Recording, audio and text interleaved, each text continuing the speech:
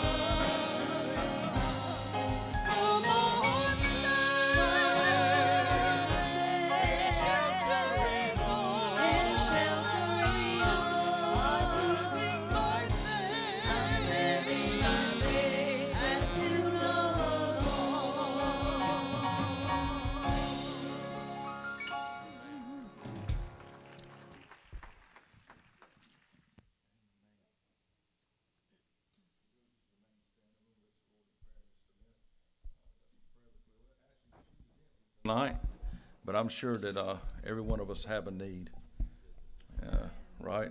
Praise God. But we know the one that has all the answers. Amen. Hallelujah. Is there anybody has an outspoken prayer request tonight? I'd like to remember my grandbaby. They found out today that she may have diabetes. They carried her to the hospital. Amen, brother. Amen. Anybody else? Let's remember, continue to remember Zach Martin and Sister Shirley Berry and others that's going through some really serious battles. You know, you mentioned the name, any disease, any name thing. His name is above every sickness, every disease, every stronghold, every principality, every power. Today at home I felt overwhelmed, and all I knew to do was just say Jesus. And I'm going to tell you what, it won't but a few minutes. That cloud lifted. Amen. Hallelujah. There's power in the name of Jesus Christ, our Lord and Savior. Our hope and our trust is in him. Let's go together to the Lord in prayer tonight. Trust and believe in these needs. Let's specifically remember Brother Fred's grandbaby. Amen. Father, we just ask you tonight, Jesus, to touch and minister each and every one of these needs, God. Lord God, touch Brother Fred's grandbaby, Lord God. Lord Jesus, Lord God, we speak against diabetes and sickness, Lord God, tonight. Oh, hallelujah, Lord God. You took those stripes from your body, Lord God, that we could be healed, Lord God.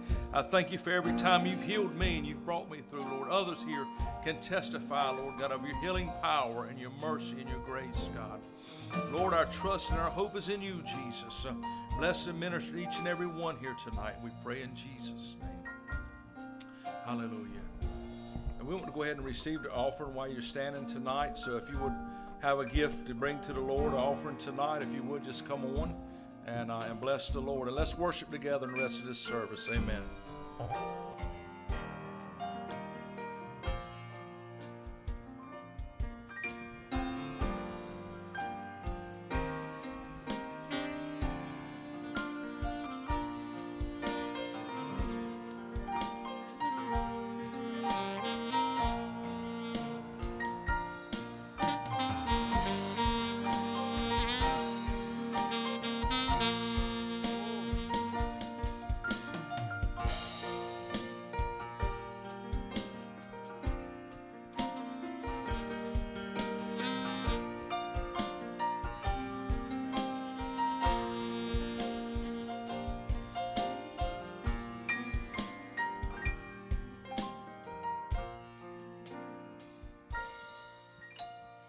Amen. If you would stand one last time.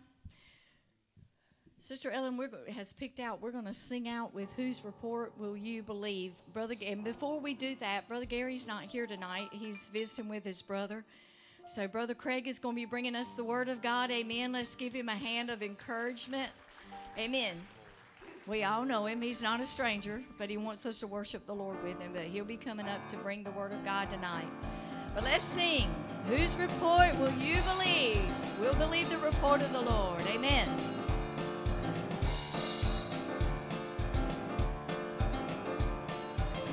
Whose report will you believe?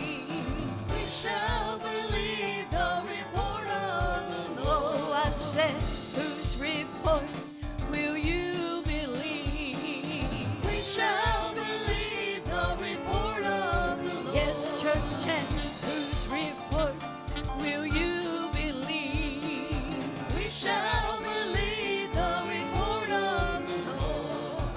His report shall die and heal. His report shall die and heal. His report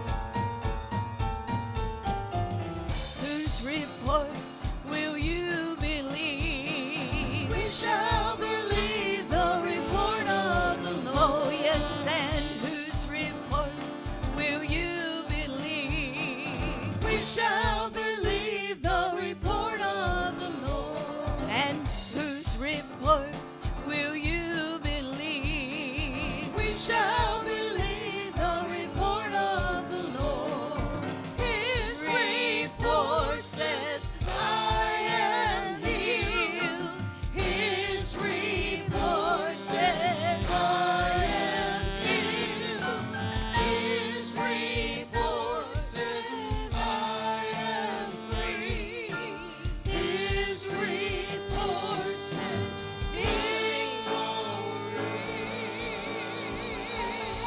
Yes. Whose report will you believe?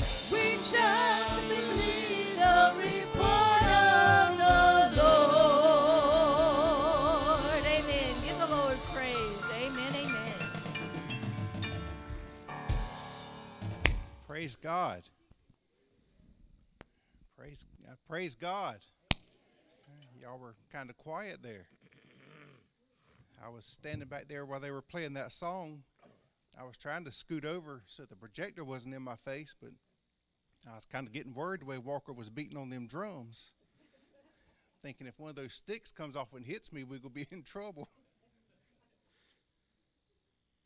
Praise God. But it's good to see somebody that's passionate about what they're doing.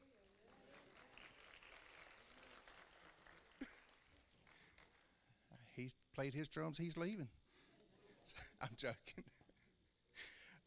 Praise God. We're going to read from the book of Matthew chapter 14. Begin reading with verse number 15. Matthew chapter 14, begin with verse number 15. And the scripture says, and when it was evening, his disciples came to him saying, this is a desert place, and the time is now past. Send the multitude away, that they may go into the villages and buy for themselves victuals. But Jesus said unto them, they need not depart. Give ye them to eat. And they said unto him, we have here but 5 loaves and 2 fishes. And he said, bring them hither to me. And he commanded the multitude to sit down on the grass, and took the 5 loaves and the 2 fishes, and looked up to heaven. He blessed and brake, and gave the loaves to his disciples, and the disciples to the multitude. And they did all eat, and were filled. And when they took up the fragments that remained, 12 basketfuls. And they that had eaten were about 5,000 men, besides the women and children.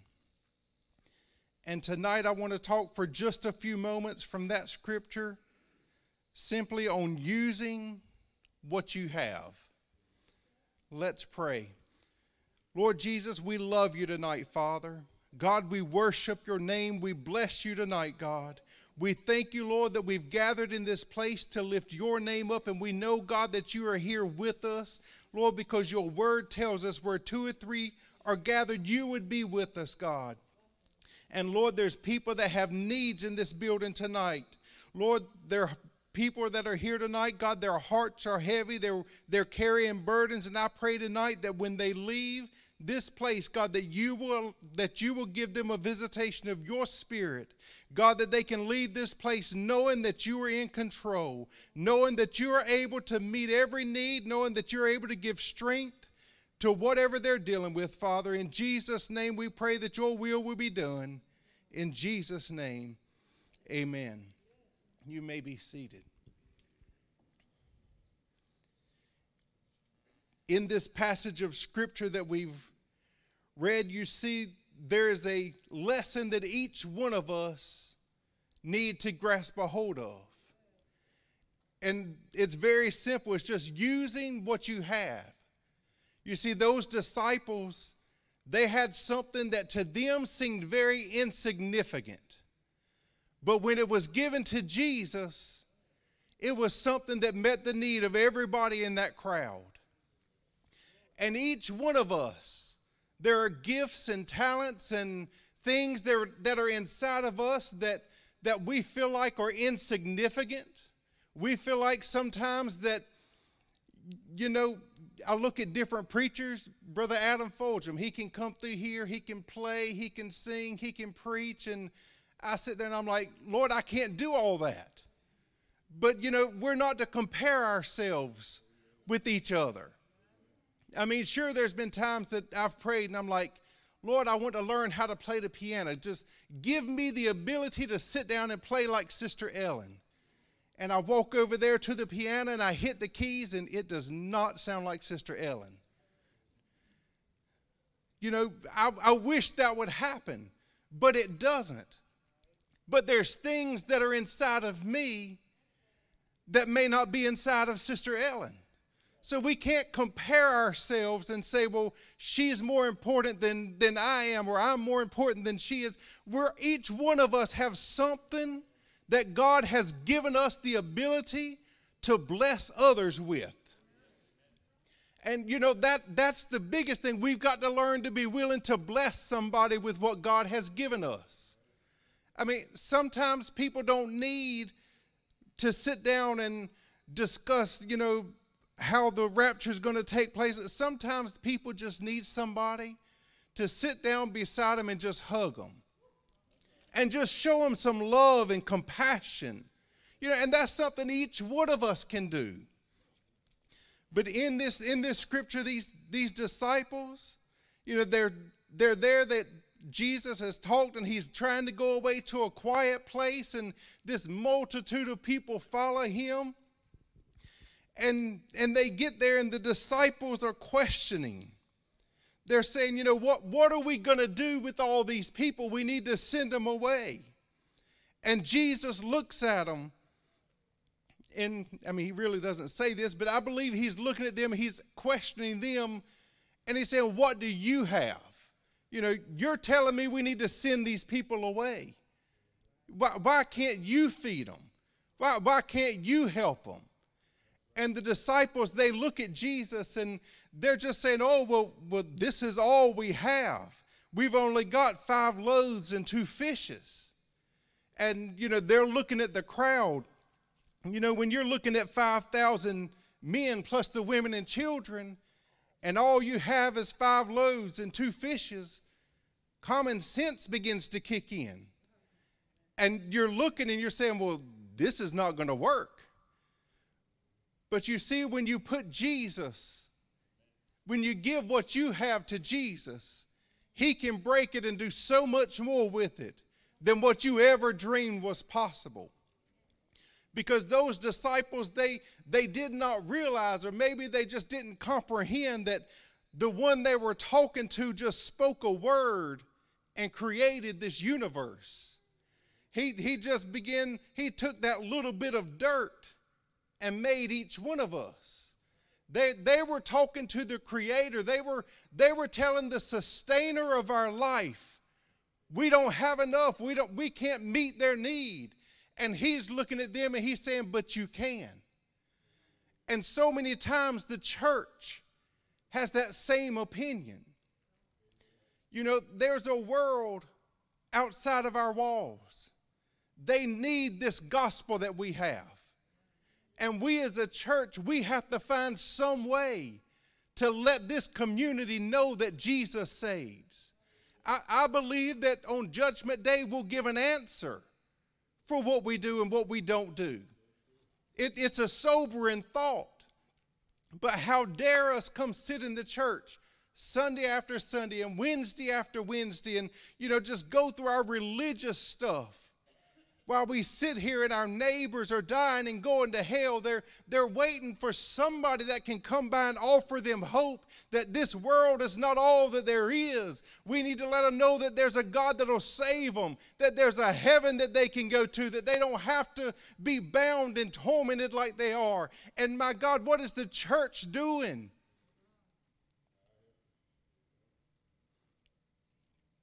But Jesus told him, he said, you've got to use what you have. He didn't tell him go borrow from somebody. Use what you've got. Use your ability to meet somebody's need. In 1 Kings chapter 17, there was a widow. She was there and she had just a little meal. She was out gathering some sticks, and the prophet comes by and he tells her, go make me a cake. And she begins this conversation with him, and she says, well, I've just got just enough meal that I can fix something for me and my child. We're going to fix this, we're going to eat, and then we're going to starve to death because I have nothing else. And of course, just like the preacher, he's saying, well, give what you have to me first. The church is always wanting to be first with everything. Now, y'all know it's the truth. We've got to put God first in everything that we do. I mean, that includes with our finances, with everything that we do. We've got to put God number one. And so this widow, she's there, and in her mind, she's thinking, well, she's got two options. She can make him something, and in her natural mind, she's thinking, I can make him something, and then me and my child will die. But she had faith in what the man of God was telling her. She knew that God was going to meet her need. So she goes in and she makes for him first, and God just miraculously meets her needs. Every time she went, there was enough in there to feed them. My God, all because she used what she had, she gave it to God. Then over in 2 Kings chapter 4, you see the widow, she just has a little cruse of oil. The men come along, the debt collectors. Her husband is dead. She has no income. And they've come by and they're going to take her children away from her. And she goes to the man of God and she says, what am I going to do? And he looks at her and he says, well, what do you have? She said, all I've got is just a little bit of oil left. And that's all I've got that's worth anything. And so he tells her to go and get the other vessels and to go in, close the door, and just pour. Because she gave what she had, God met her need. We've got to understand that we can't be stingy, that we've got to use the thing that God has given us. You see, so many times we come up with so many excuses of why we can't use what we have. We come up, so many, there are people we get worried, we get stressed, we let fear grip a hold of us. But they came to Jesus with excuses. And in verse number 15, their first excuse said, this is a desert place. They didn't pray about it. They didn't debate it amongst themselves. They just gave up. They looked at the situation and they said, there's no hope. And so many of us are guilty of the same thing. When life gets hard, when pressures come, it's so much easier to throw in the towel and say, you know what? I've had all of this I can take. I'm done with it. But it takes a strong person to look and say, you know what? God has brought me through so much before. Just begin to look back over your life at the times that God has blessed you, at the times that God has spared you, at the times that God has delivered you when you didn't deserve to be delivered.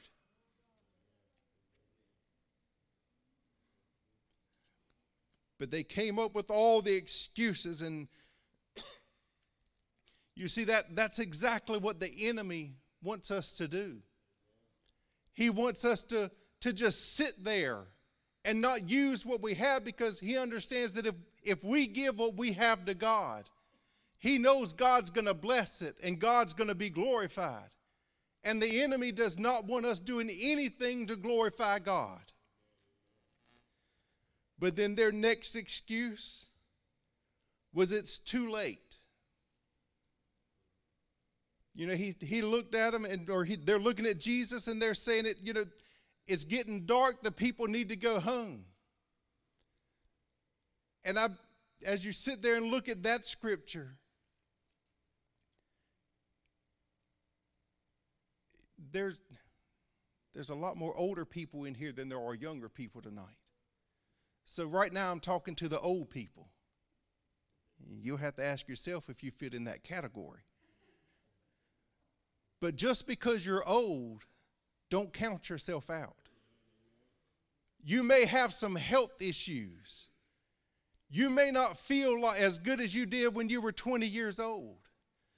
But don't you dare count yourself out and say, I can't work for God anymore because of this and that and the other.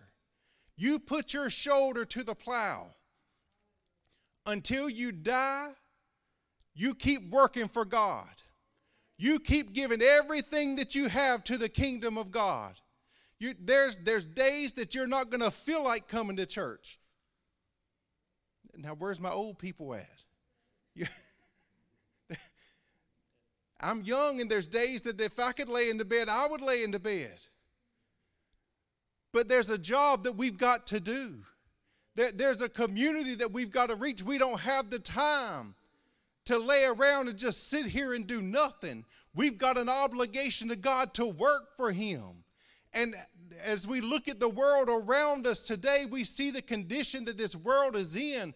We should be working harder now than we've ever been, because I believe that we're on the brink of the rapture. And I've got family that I want to see go with me. I've got loved ones that I would love to know that their name's written in the Lamb's Book of Life. And my dear God, what are we, not just this church, but every church, what are we doing? Are we just wasting time? We've got to get out and work. Don't you dare let the enemy sit there and tell you just because you've got this problem and that problem that you're old. Don't let the enemy blow your light out. You keep working for God. You keep sowing the seeds. You see, Abraham was 100 years old when Isaac was born. Now, obviously, hopefully nobody's in here 100 years old praying for a child. You need a different kind of prayer then. But don't count yourself out just because the number of years you've been on this earth is getting higher. There's a work for every one of us to do. Young people, don't count yourself out just because you're a young person. Don't think that God can't use you just because you're young. God can use the young, the old, the middle, the in-between. He wants to use every one of us. He's just looking for somebody that will give everything they have to Him. But then their next excuse, they said, just send them away. They didn't want the responsibility of having to take care of them. And you see, that's the problem that's in the church today. We want new people to come into the church, but we want them to already be saved, sanctified, and filled with the Holy Ghost. A lot of times in churches now, we're not ready. We don't want them to come in as a babe because you have to help take care of them. You have to sacrifice time. You have to give them the milk. You have to nurture them. You have to tend to them. You have to encourage them more often. And so many times in the church today, we just want them to come in and just be ready to go down there and teach this class and go and do that. And, you know, we want them to come in, just be ready to throw them in something and get them to work for God. But we need people that are willing to take responsibility, to mentor people, to encourage people.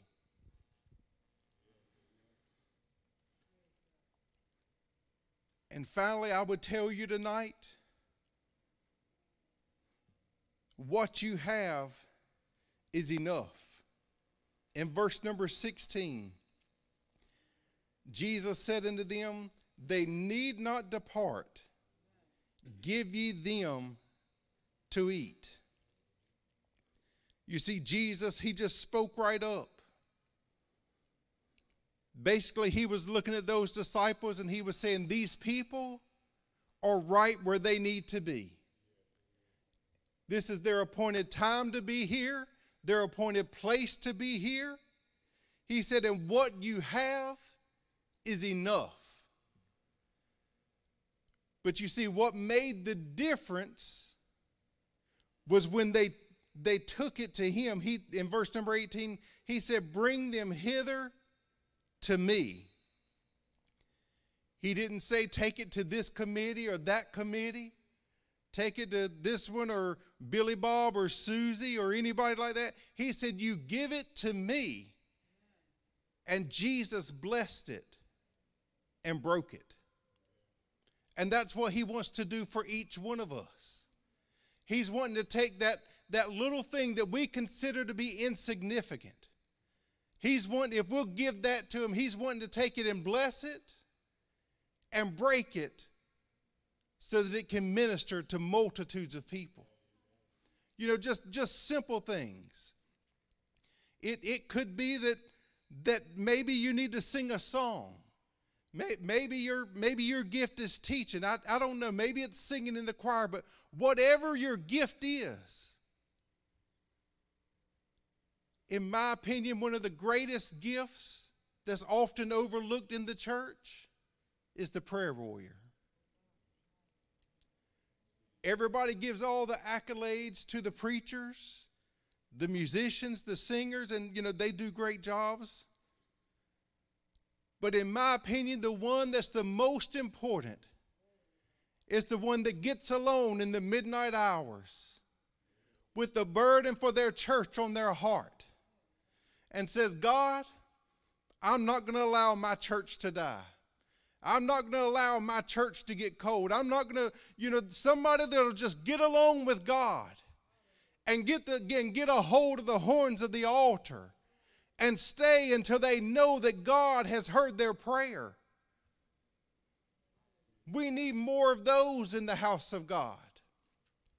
But so many times we just want the fast food type of religion where we can just swing right through and get a hold of God and run right out the door. But God's looking for people that'll take their time and get a hold of him and say, I'm not going to turn loose until I know that you've heard me. But Jesus told the people to sit down. He blessed the food. He broke it. He gave the food back to the disciples. And the disciples fed the people. All because they used what they had. If you would, let's stand.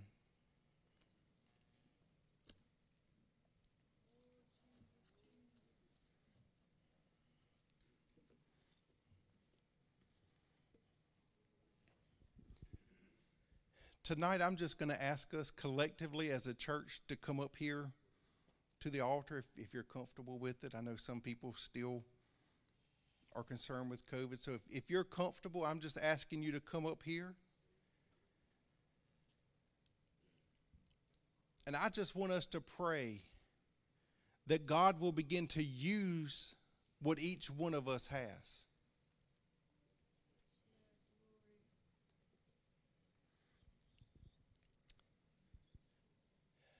Sister Elizabeth, would you mind coming up here and just leading a prayer? Whatever God lays on your heart. Hallelujah. Hallelujah. Let's pray, church. Father, thank you so much for your word. Our hearts are warmed by the word of God.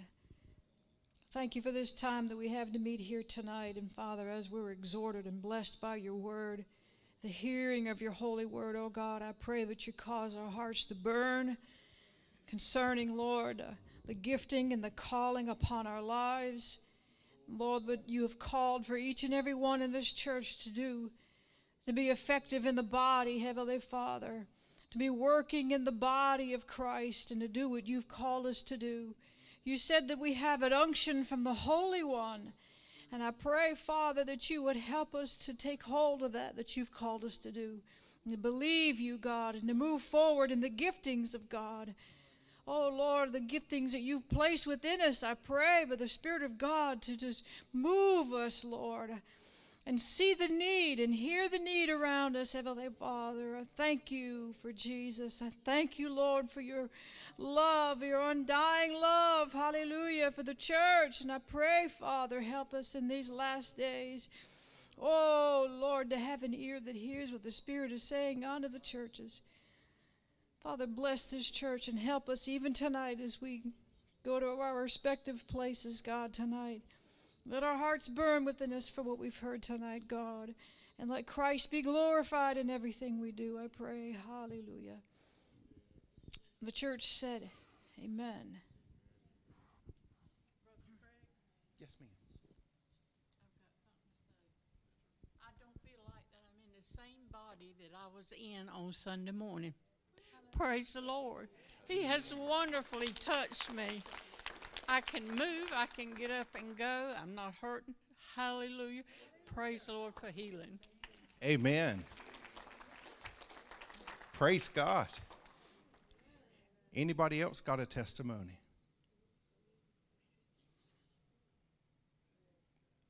Now, Sister Elizabeth prayed, but anybody else have a special need you need prayer for? Let's pray for, some of y'all will gather around Brother Fred. Let's pray for his grandchild.